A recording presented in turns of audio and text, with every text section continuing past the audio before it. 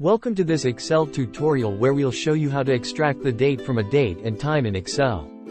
It's a common task when working with time-based data, and we've got 3 different methods to help you do just that. Let's get started. For our first method, we'll use Excel's Format Cell feature. It's a simple way to extract the date, and here's how. Open your Excel workbook and locate the cells that contain date and time values. Right-click on the cell containing the date and time. In the context menu, choose Format Cells.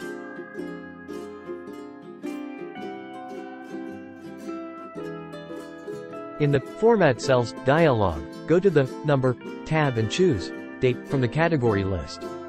Select your desired date format and click OK. You will see that the date has been extracted from each date and time value. Let's see the method number 2. It involves Excel formulas. This one's for those who want to keep their data intact but still need the date information separately. Open your Excel workbook and locate the cells that contain date and time values. In an adjacent cell, you can use the int function to extract just the date part.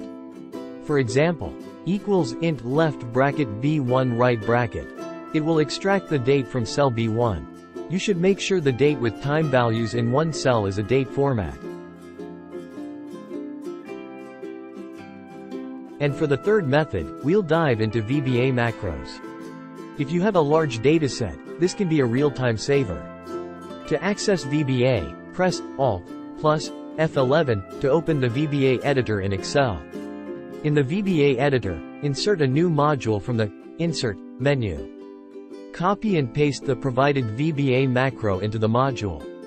This macro will extract dates from cells containing date and time values.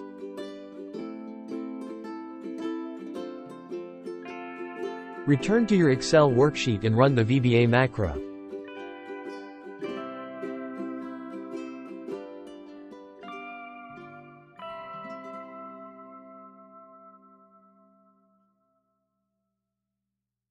It will extract the dates and place them in the adjacent column. And there you have it. You've learned 3 different methods to extract the date from a date and time in Excel. These techniques can save you time and help you work with your data more effectively. Thanks for watching.